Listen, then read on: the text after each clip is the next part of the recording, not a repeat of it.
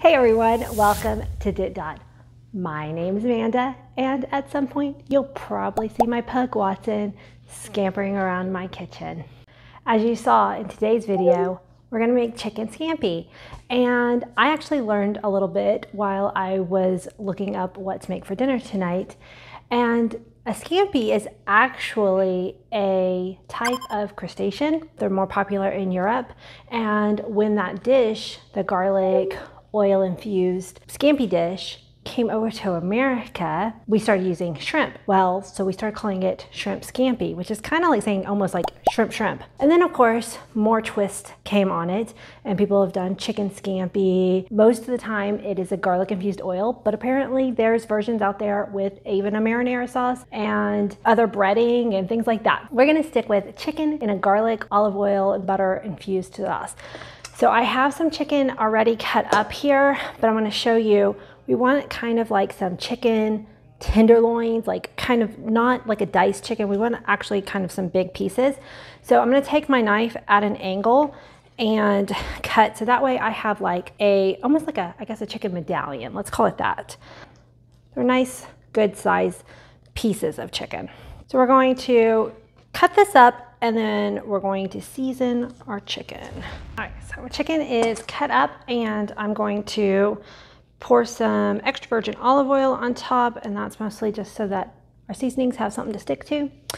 So anybody who has followed my channel for any length of time knows that I really don't follow recipes. I like to do my own thing, and I liked the idea that this was kind of a one-pot meal for the most part.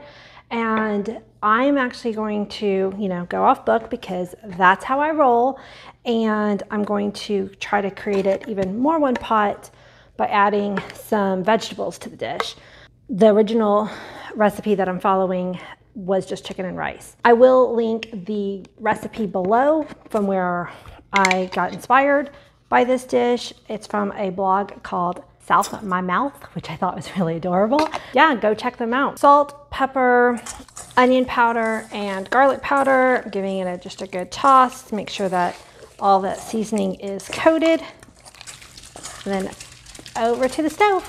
Okay, so I forgot to check that little box that says make sure the camera is flipped the right way. So you'll notice that the orientation is changing a little bit. I'm sorry about that. I sometimes still keep forgetting to remember. You know what I mean. Anyway, so I'm putting some olive oil down in a cold skillet. I'm going to turn on the flame and I'm going to give this oil time to heat up. Okay, first off, apparently I wasn't filming when I put these chickens in, but I basically just put chicken in oil and I'll show you. But now that we are filming, you can see that they are starting to get some good color. I waited until my skillet was nice and hot before I put them in. And I've flipped them over a couple of times.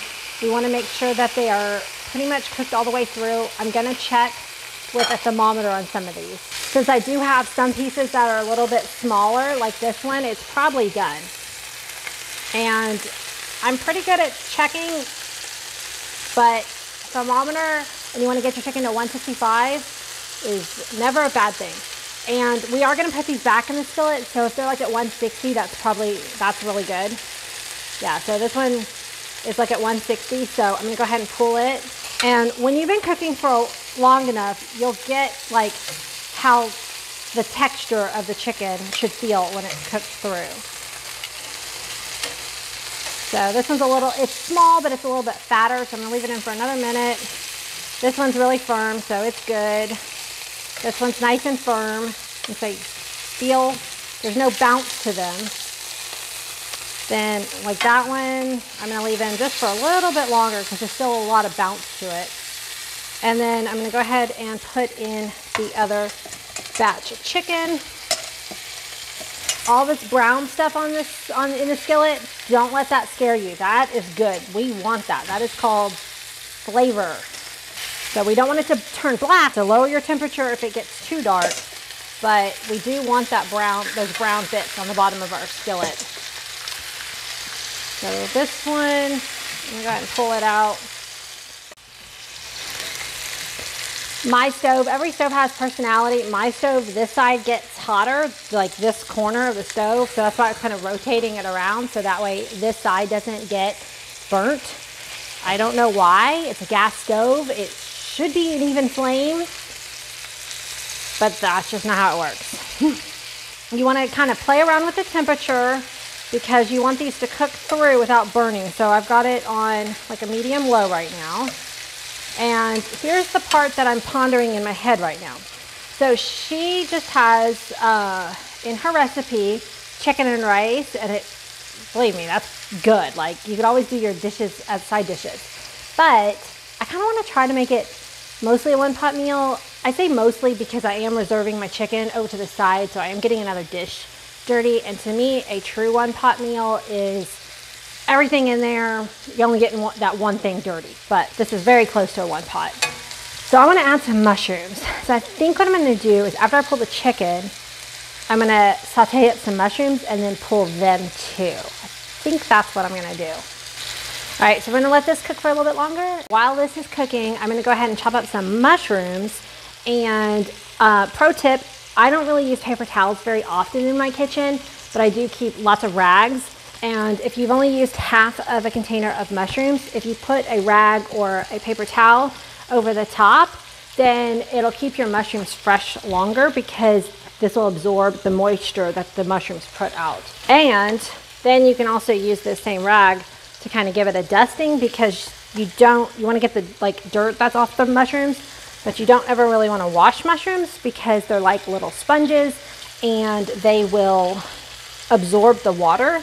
And then when you put them in a dish, that water will leach out and make whatever you're cooking potentially like soggy or something. Yeah, chicken's doing good. I've got it on like medium low right now.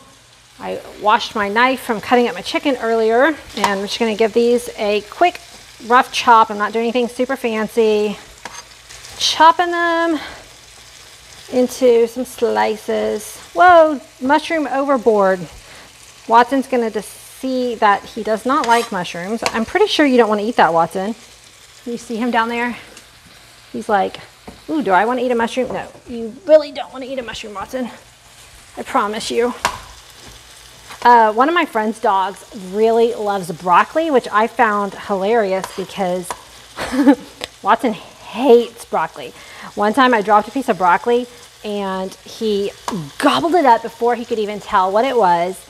And then he spit it out, he turned his butt around and he sat on it. I thought that was really funny. Whew, it's getting hot in here. So I'm gonna do a couple more mushrooms here. Let me check on these chicken real quick. Yeah, they're still very raw. I can see the pink. So just keep giving them a turn. Yep, looking good. I've got them on pretty low because I don't want them to burn again. I just want them to cook.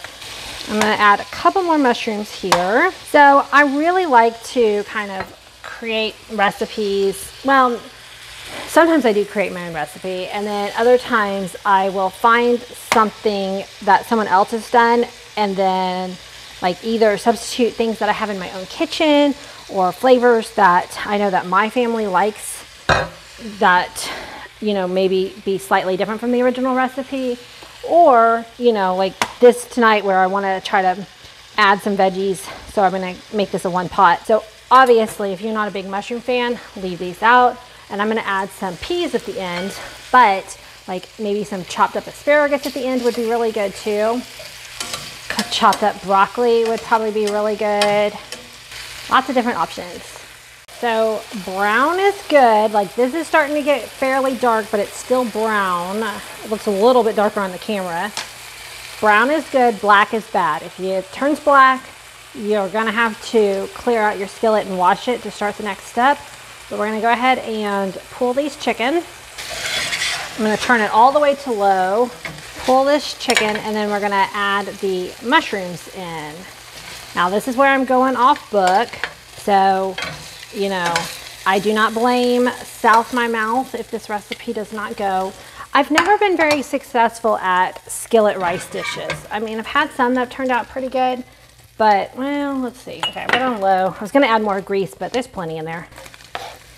I think the word grease is like a Southern word. Oh, these mushrooms are gonna pull this up really fast. Actually, I'm gonna go ahead and turn it off for a minute. I'm gonna go ahead and add a little bit of butter because those mushrooms, they just, like I told you, they're like sponges. So go ahead and I just wanna saute them a little bit, get them a little cooked. Okay, so the next step in her recipe is to add wine to deglaze this skillet and garlic, but I want that in the rice too, so this is where I'm trying to decide which way I want to go. So I'm going to add a little bit of wine here, but not the garlic yet, and then I'll add a little bit more wine. So I'm just adding like a tablespoon right now, and I'll add some more in a minute. So when you're cooking with wine, because I want to be able to pull up some of this, the bits so they don't burn. And oh, I need to turn my stove back on. That does help with the cooking process. There we go. Okay, I'm gonna go ahead and add some salt and pepper.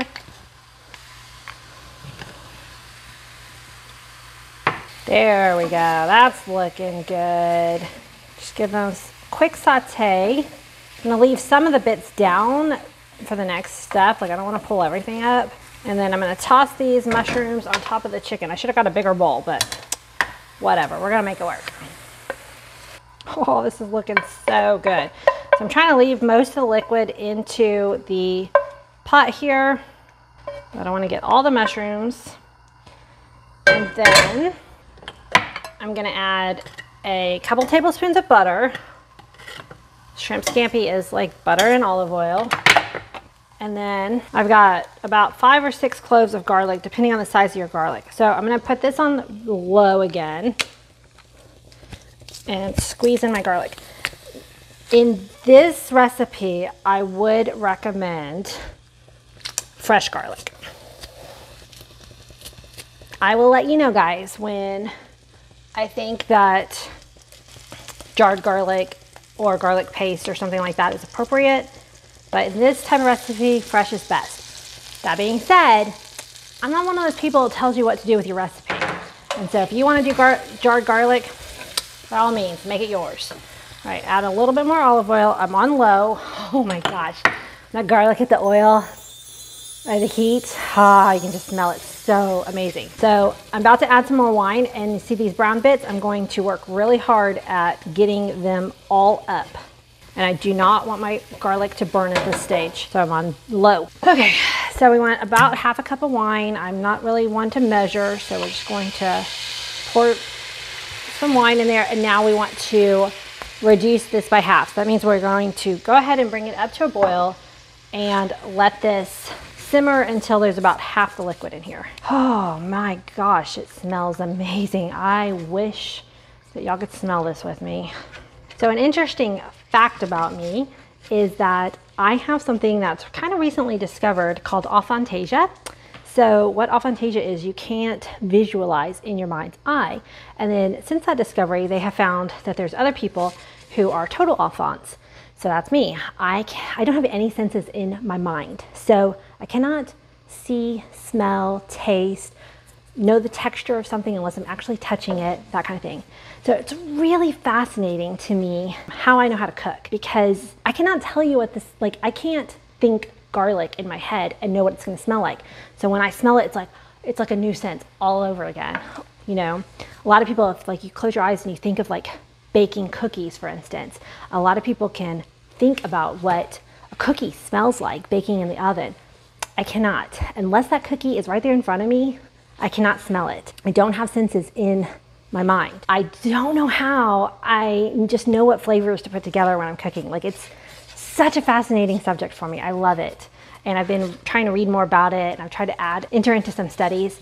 They just discovered this as a condition. Like, I'm 41 now. I think I was 38 when I first read the first scientific study about it. And you know, up until that point in my life, when someone said visualize, I thought it was like a metaphor. I didn't know people actually could close their eyes and like visualize an apple in front of them. Crazy. Now, I'm just gonna contradict myself again. I said that I normally don't measure. Rice is one of those exceptions. Unless you're a lot better at rice than me, measure your rice. We're gonna put 1.5 cups of white rice, which I already pre-measured out. So this is 1.5 cups of white rice. And I'm gonna go ahead, and now that this has kind of been reduced down by half, and I'm going to stir this around. I'm so hoping this turns out, like I said, like I love cooking rice.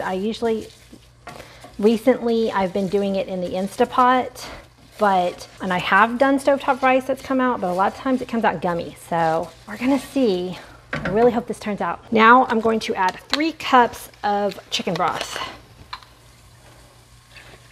You could use water, of course. It won't be as flavorful, but water would be fine. You could add water and like a squeeze of lemon juice too would be good. Okay, I'm gonna turn this down low until, okay, so I'm gonna go ahead and add this in, give it a good stir. I put a lot of salt on accident, I noticed when I was doing the mushrooms.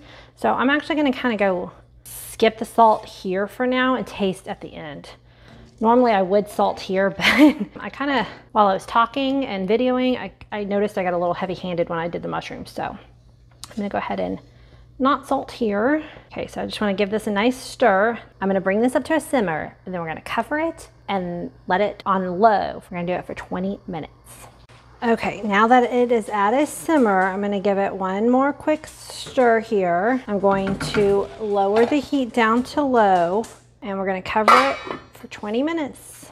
Okay, so this is my main big burner, and it puts out a lot of BTUs, and I could hear the rice still boiling.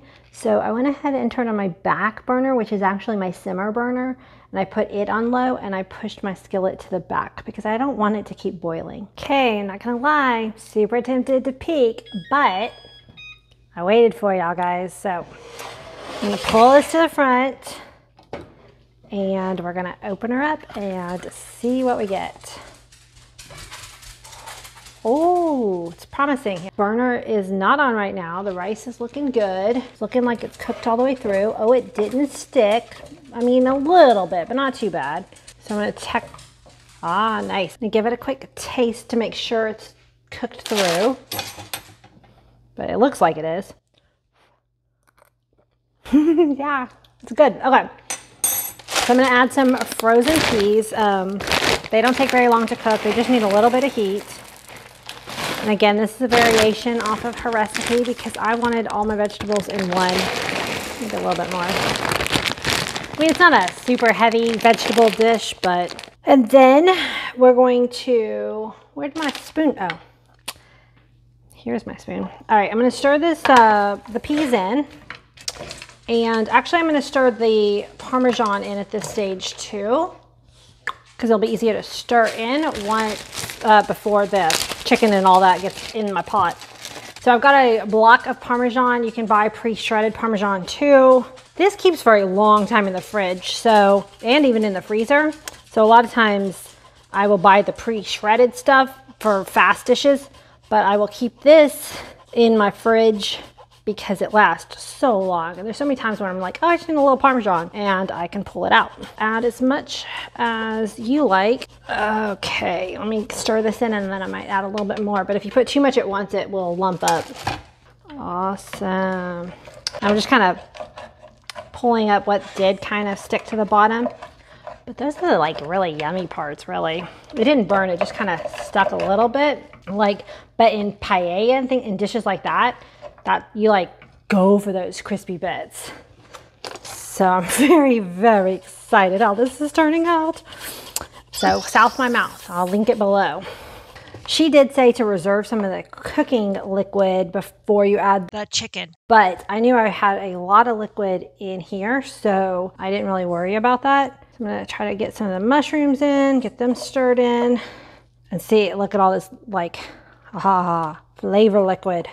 Kind of get those mushrooms evenly around. And of course she had hers like all pretty. Presentation is not my strongest suit. All right, I'm gonna add some parsley. So I like to just get the bunch sometimes and kind of wad it up in my hand and give it like a little haircut. Give it a little trim up over the skillet here. Man, I made a mess over here. So pretty. Let me show you what it looks like. Gorgeous. Pretty much a one-pot chicken dish. Chicken, rice, and mushroom. I mean, we're calling this chicken scampi. because it was cooked in garlic butter oil. All right, so here's a plated dish, and let's give it a proper taste to see how it does. I did forget to say that she did say in her recipe after you add the chicken to recover it and let it steam for a couple minutes.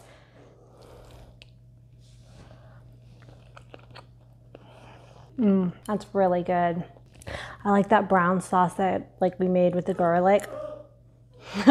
Watson's ready for his dinner too. I'm very pleased. I can't wait till my family gets home from Taekwondo and that we can plate this up and eat. Watson, wait. I gotta tell everybody goodbye. I gotta tell them goodbye. And thank you so much for watching this video.